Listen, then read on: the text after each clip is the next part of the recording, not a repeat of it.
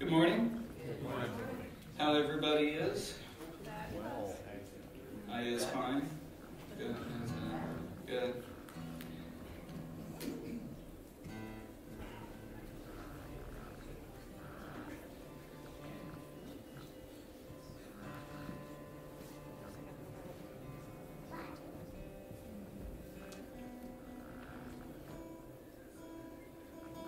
All right.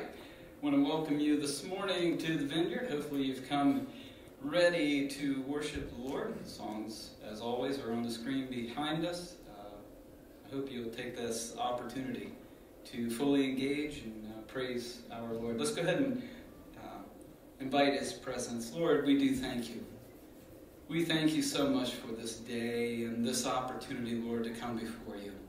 I pray, Father, that you would raise the level of expectation of what we might encounter. Lord, we did not come to worship a God of imagination, the God of our minds, Lord, the God of this world. We come, Lord, to worship the God of gods, the King of kings, the Lord of lords. And God, I know that your word says where your people will worship and gather, Lord, you are going to come and you're going to be in our presence. And God, I pray that whatever our longing, Lord, is today, God, whatever our needs are, we will find them completely in this moment with you. Lord, would you come and engage us here and those at home joining us? Would you engage us all, Lord, in genuine worship? Let our spirit connect with yours today. Your kingdom come, Father, and your will be done. In Jesus' name, amen. You may stand if you'd like.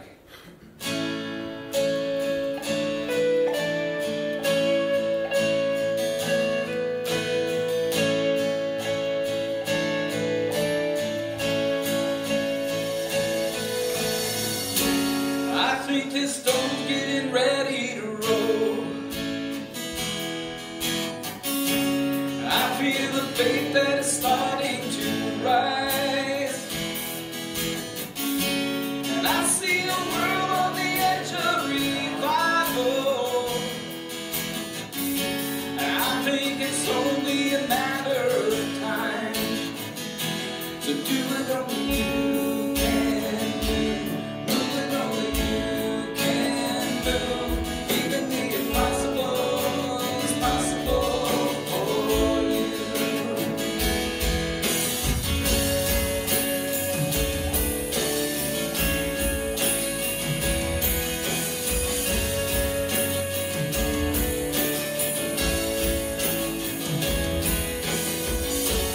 I see a grave in its hollow power.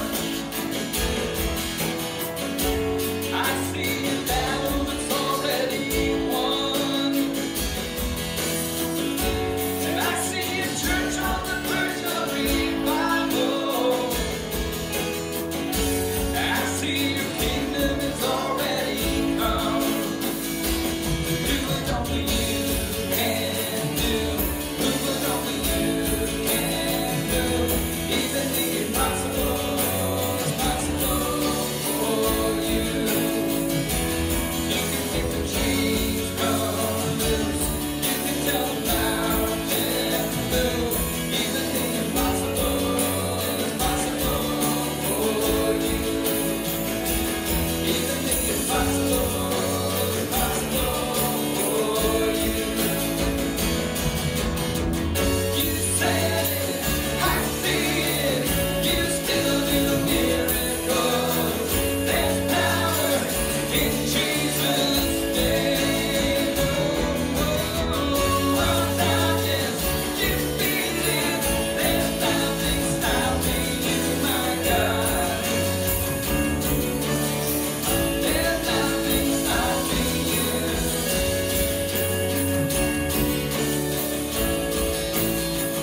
So do it only you can do. Move it only you can move. Even the impossible is possible for you. You can make the chains come loose. You can tell the mountains move. Even the impossible is possible for you. Even the impossible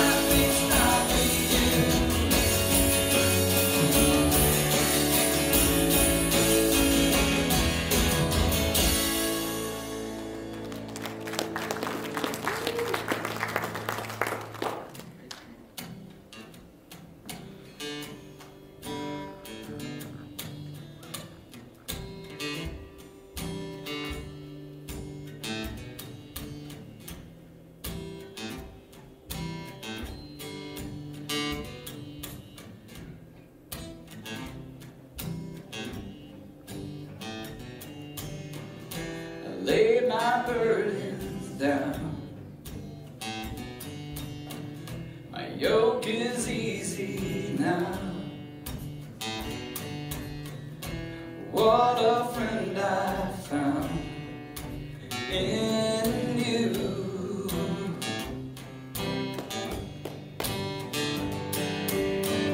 I lay my burdens down. My yoke is easy now. What a friend I found in you. 'Cause you're the well that won't run dry. Only you can satisfy to every season of my life.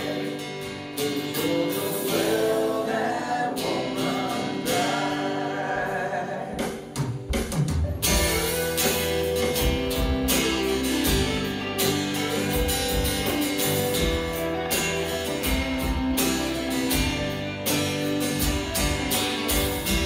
I will thirst no more,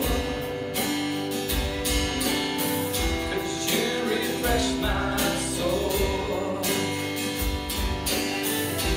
Living waters flow from you.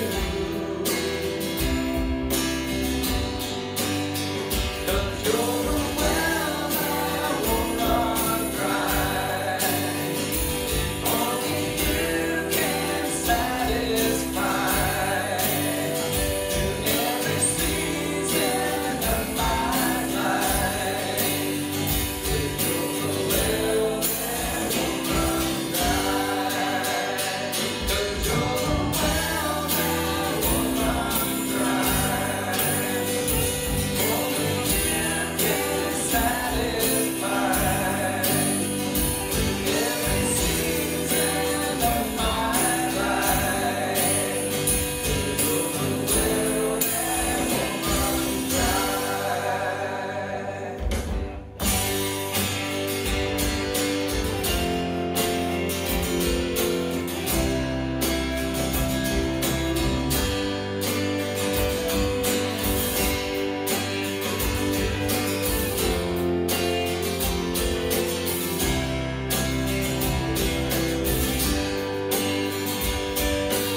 You have given me freedom, you have given me joy, you have taken my burden.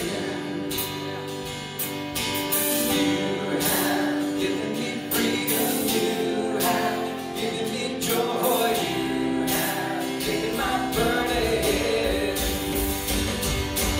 You have given me freedom, you have given me joy, you have taken my burden. You have given me freedom, you have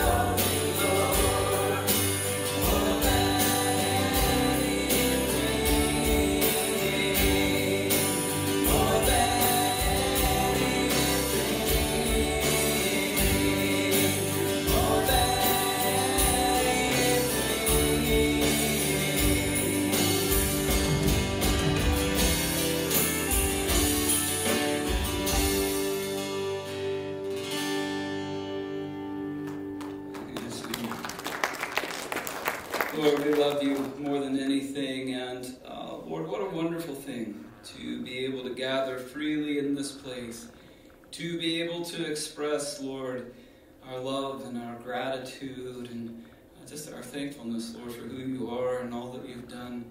And Father, I suppose if we stacked together all the worship that has taken place from the foundations of the church, the foundation of Israel, Lord, if we stacked all that together, it would still fall so incredibly short of the worship and praise you are due.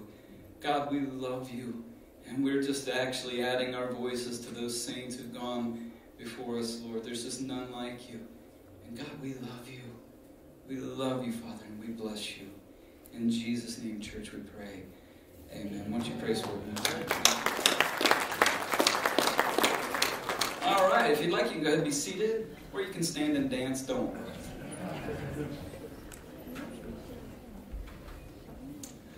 All right, well, I want to welcome you again to the Vineyard. Welcome as well to our family and friends who are joining us online. If we haven't had the opportunity to meet yet, my name is Denny, and I'm one of the pastors on staff here with the Vineyard, and I'm glad you've chosen to worship with us today. A couple of really quick announcements. First, let's go ahead and dismiss the children, ages 5 through the 5th grade, and their teachers to their classrooms. It'll be a small class today, but that's okay. All right. As they're making their way out, just again a few more quick announcements. First, if you feel led to give an offering today, remember you can do that by placing it in any of the gray drop boxes located by each of the sanctuary doors. You can give by going to our website, by using our smartphone app, or you can mail that offering in. With all that said, if you happen to be a guest with us today, please don't feel the need to give financially. You are our guest, and we're really glad that you're with us. Next, we have a financial peace seminar starting on January the 20th. This time around, it will be through Zoom meeting, so it's all done from your smartphone or from your computer. And let me tell you, this is a life-changing seminar. It runs for several weeks. How many weeks, Daniel? Erica? 9 weeks. And I'm telling you, this conference, this seminar, can radically change your finances, radically change how you see your finances, and can really set you free from the bondage of unnecessary debt. And so I really want to encourage you to sign up today out in the entryway, or if you'd like to know a little bit more about it, you can ask Daniel and or Erica. Their phone number is in the bulletin. That bulletin, even though we only have a few out there in paper form, can also be found on our smartphone app, so you can give them a call and they'll give you the rest of the information. All right, at this time, would you please welcome with me Pastor Cindy Taylor.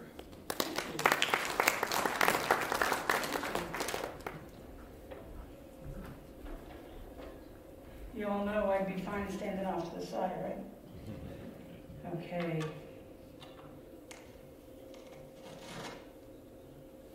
Good morning. My name's Cindy. I'm the Missions and Outreach Pastor here at MCV, and I'd like to welcome you to 2021. Happy New Year.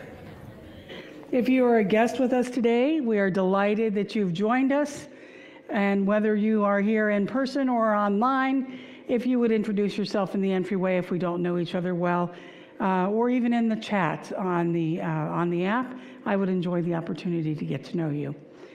Today we're going to look at a passage from the book of Philippians. The Apostle Paul, who wrote much of the New Testament, is the author of this book. In Acts 16:9, Paul saw a vision from a man from Macedonia who was pleading for help.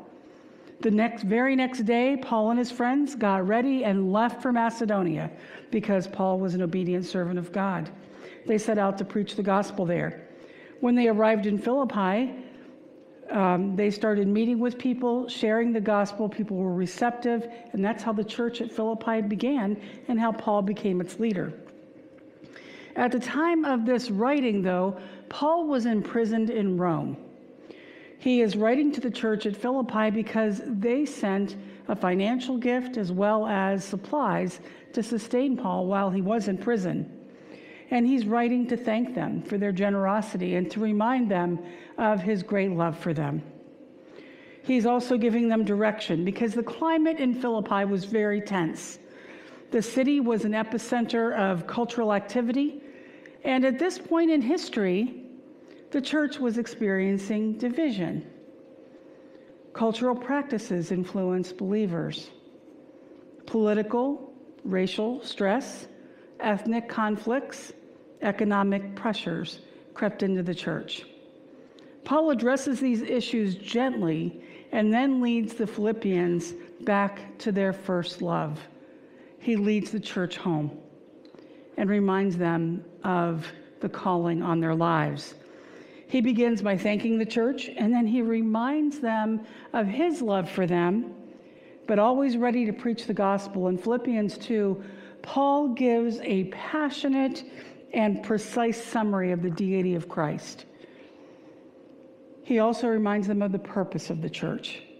Now he is ready to address the issues that the church is facing. So if you would, please turn with me to Philippians 3:12-14, and I believe it will be on the screen behind me as well. If you would like a Bible of your own, there are some here off to the sides. And if you would like one online, the YouVersion is, I think, linked to our app, if you would like a Bible of your own on your phone or on your computer device. Not that I have already obtained all of this or have already arrived at my goal, but I press on to take hold of that for which Christ Jesus took hold of me. Brothers and sisters, I do not consider myself yet to have taken hold of it. But one thing I do, forgetting what is behind and straining toward what is ahead, I press toward the goal to win the prize for which God has called me heavenward in Christ Jesus. Would you please pray with me?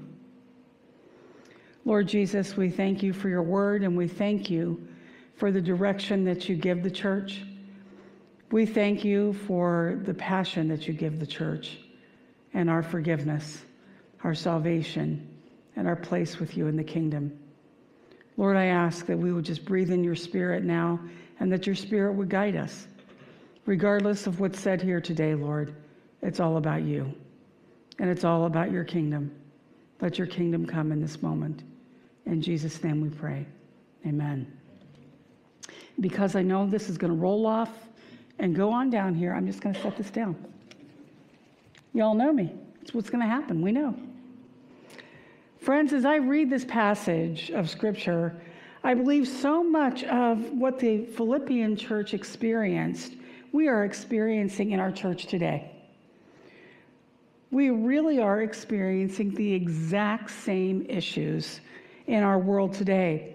The direction Paul gives is applicable to all of us. We would be wise in 2021 to consider Paul's advice to the church. The first piece of advice that Paul gives is to remember that Christ has taken hold of those who have put their faith in him. I press on to take hold of that for which Christ Jesus took hold of me. Some of us here have already come to that place of asking Jesus to be Lord and Savior. We've already established ourselves as believers. When we made that decision, we joined with the purpose Jesus gave the church and gave to his disciples. In Acts 1:8, it says, "But you will receive power when the Holy Spirit comes on you, and you will be my witnesses in Jerusalem and in all Judea and Samaria to the ends of the earth." A transaction takes place. First, Jesus forgives the new follower, and the Holy Spirit fills the believer. Christ Jesus takes hold of our lives, and each of us in a very different way. Regardless of the differences where we start, it is apparent in our lives that changes are taking place. Actions that were once acceptable are no longer appealing. Habits are not as pleasurable. Joy fills the believer, and life changes. Christ lays hold of the people who choose to love and to receive his forgiveness. They make a choice to be part of the kingdom of God. Paul experienced salvation on the road to Damascus when Jesus called him from a blinding light. From that day forward, he was ready to preach the gospel wherever God had him go. His life definitely changed. He went from a man who persecuted Christians to preaching the message of Christ. But more changed. The very things that Paul valued at his core, his job, his lineage, his citizenship, the very core of his identity, he declared to be filth compared to knowing Jesus and the surpassing knowledge of him. Now, if you haven't come to the place where you know Christ or you've asked him to be your Lord and Savior, I'm sure this seems crazy. It sounds like it's crazy. To the believer, we understand how this one encounter in Christ changes everything. It's a choice, and no one can make it for you, as much as we'd like to for those we love. I would love to start a conversation. If you have not come to that place, I would love to start a conversation with you personally about it. Drop a message in the chat or stop me afterwards, and let's have a conversation about it. Even though Paul's life changed drastically, Paul says he doesn't do everything perfectly. He defines perfect as becoming like Christ. I don't know about you, but I feel my imperfection. Do any of you just feel that imperfection where you're just not like Jesus? I feel the distance between me and that perfection of Christ. When I come upon that word perfect, I feel myself withdraw. Perfect. During the pandemic, I started doing a crossword game. Anybody else pick up something like that during the pandemic? It's called Wordscapes. I don't know if anybody plays that or not. It's a game that can be set aside easily. You can be interrupted. It doesn't matter. And it doesn't take a lot of time to complete puzzles. You can do them quick. Occasionally I'll come across the stump word, where I just don't remember the meaning or I haven't used it in my daily life. And this last week I was doing a puzzle with my granddaughter, and the word that she got stuck on, it was the last word in the puzzle. So frustrating to get to that last word and you can't find it. The word was acme. Acme. And Leonard said, my husband, he said, isn't that an acronym for some kind of manufacturing? And I'm like, acronyms aren't supposed to be in here. Let's look it up. So I look it up. And what's it mean? But the pinnacle of perfection. Huh? The pinnacle of perfection. The summit. The height of perfection. But when I hear the word acme, when I hear it, I can only think of Wile E. Coyote. That's all I could come up with. Wile E. Coyote constantly blew himself up in chasing the Roadrunner. And he blew himself up with Acme products. The fact that Acme means perfect made the cartoon even funnier to me. And man, would that coyote do anything to get that Roadrunner? It appears that Acme makes everything from iron bird seed to harpoons and anvils, and much of to the coyote's chagrin, whatever device he ordered malfunctioned. It backfires and he gets either blown up or flattened. Truthfully, the malfunctions did tend to be user error. But the coyote kept trying. He kept struggling and striving for his goal of that Roadrunner dinner. For us, we need to remember what the chase is really about. It isn't about perfection, but knowing Christ, being like him. The second advice Paul gives is to forget what is behind and press on toward the goal to which Christ has called us. The forgetfulness in this passage refers to sin. We cannot focus on how we have sinned. We must live as a forgiven people. Now, guys, that's really important. Let me say that one more time.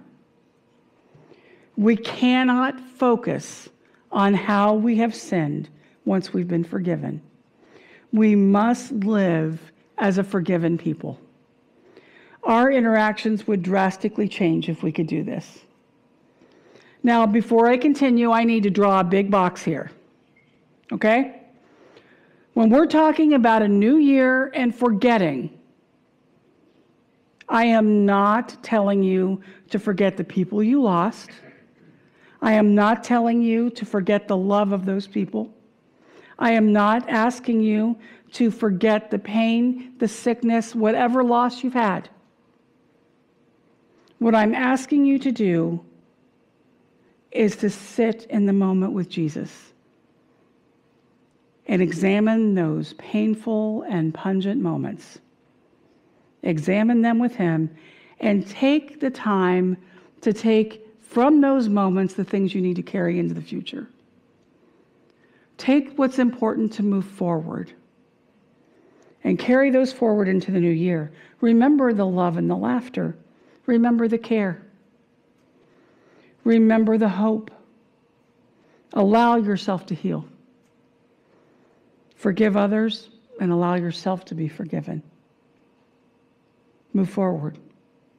Receive forgiveness and let the attraction of sin, addiction, habits, and shame start to fade. Let joy and hope flood over you. From that point, remember why Christ came into your life. You know, I love praying one thing for pastors, one thing for leaders, and that's that they would remember their first love. If they remember the day they came to Christ, if they remember the beautiful moment of knowing Jesus and what happened in that moment, it's a tremendous thing. It will put everything into perspective. Memories of how Christ has sustained us, those are the things we lean into. We press into it. We strain toward it. We might stumble, but we press on. We continue forward, and we get back up. Finally, the third piece of advice Paul gives is to press on toward the prize, to win. I press toward the goal to win the prize for which God has called me heavenward in Christ Jesus. 2020 has had many distractions. We've had so much division. We've had worry and we've had illness. What if the church could agree that we would press toward the goal of heaven? Let's just do that. Now, I want you to please notice that in this a little passage, Paul does not address the church and tell them to fix the government. In this church with similar problems as what we're facing now, he doesn't tell them to become more inclusive. He addresses the heart of the people. He addresses the nature of Christ living in the church. Once we get that right, the rest will happen. That's where we need to be. My goal is this image in heaven. Revelation 7, 9 through 12. After this I looked, and there before me was a great multitude that no one could count, from every nation, tribe, people, and language, standing before the throne and before the Lamb.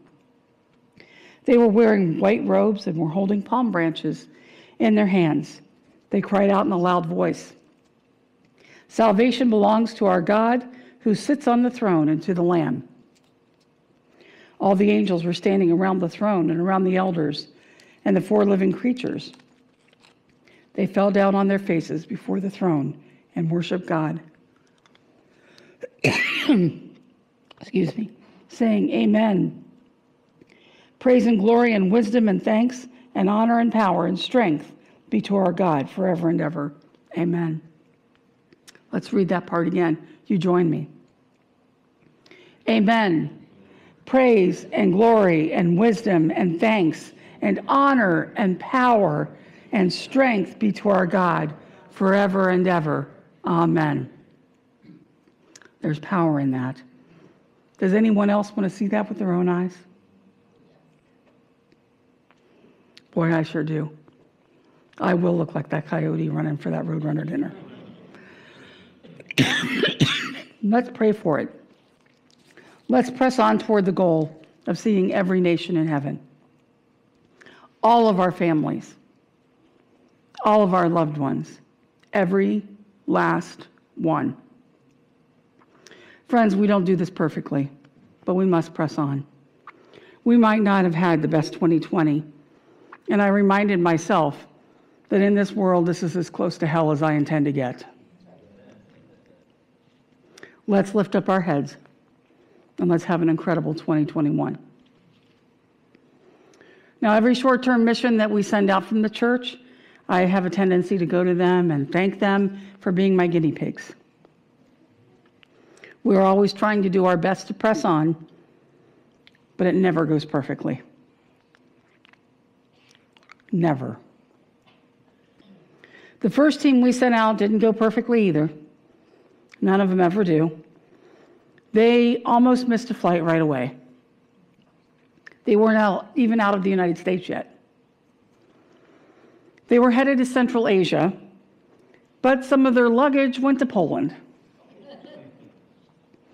This small team wasn't greeted at the airport when they landed. Our missionary friends had slept through the alarm. So they're in this airport in Central Asia in the middle of the night, because you're not allowed to land when you can see it. People with machine guns are walking around, and they have no idea of where to go. What a start. Our team was there to put on a roof on a coal bin and to deliver coal to people who would freeze if they didn't get the coal for heat. The team worked very hard. And I can't even tell you everything they faced on that trip, but they fell in love with the people there.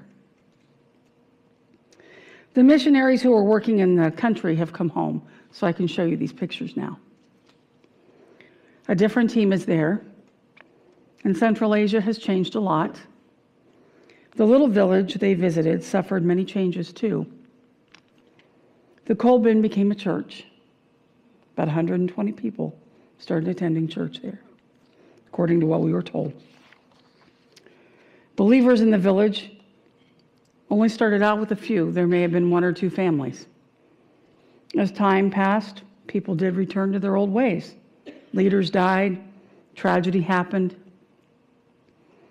The current missionaries who are there now visited last summer.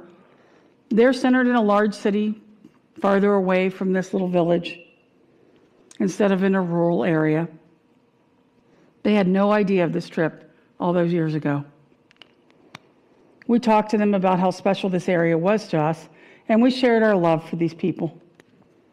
At Christmas, just a couple of weeks ago, I got a Christmas card from the missionaries. They said, "We found it. We found the village that you told us about. We went there. We took about $2,000 and shared with the widows and orphans in that small village so that they would have something where they would have nothing over the winter." Folks, we don't even support these missionaries $2,000 a year. How cool is that? I tell you, tears fell in the Taylor house when I read that. It strikes you in the heart that all those years ago we went and tried to do something, and God is still multiplying our efforts. He's still out blessing us, out giving us, and outshining us with the gospel. Because it has nothing to do with us, but it has everything to do with Him. We just do it and do it the best we can. I look forward to worshiping with those believers from that little town, that little village, around the throne of God. I think they'll be there.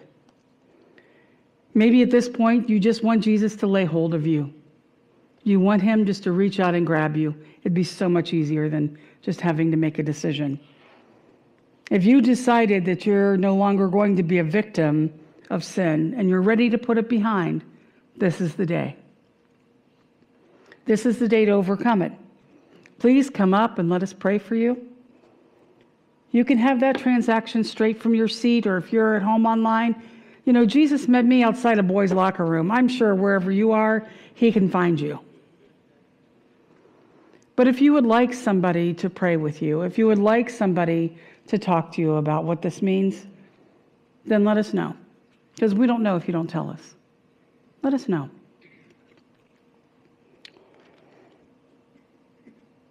Now, at this point, I'd just like y'all to stand up for just a minute and let's pray.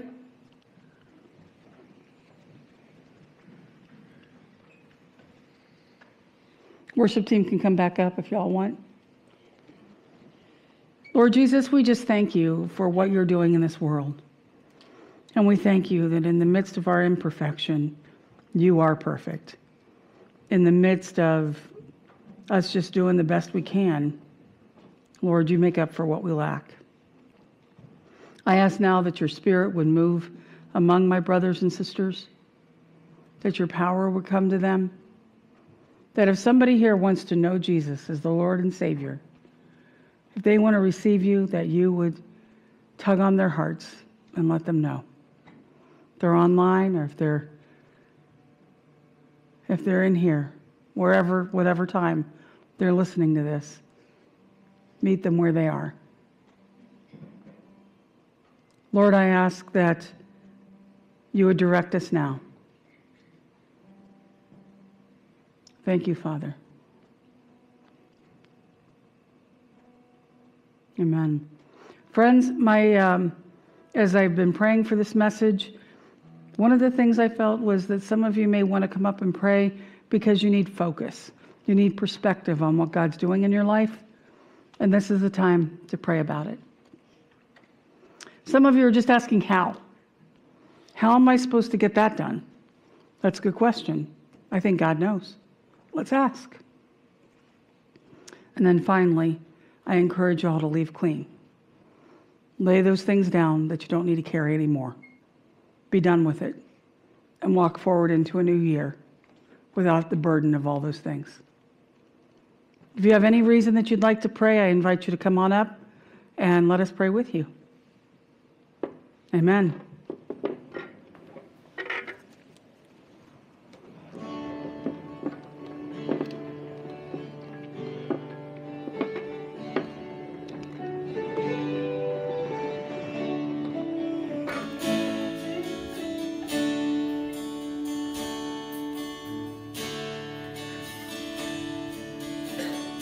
Be my guide, God of Abraham, lead me by your hand. You are strong and wise. I want to trust in you, and in all I do bring you honor and praise. Be my guide, sing that again. Be my guide,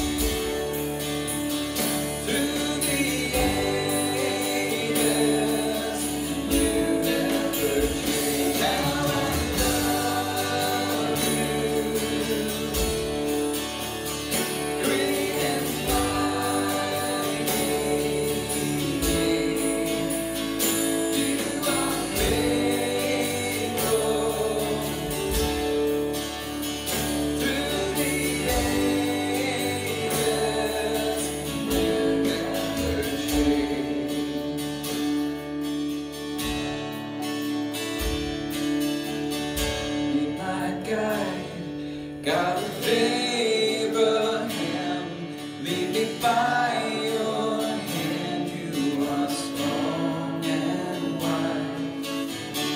I want to trust in you, and in all I do bring you honor and praise.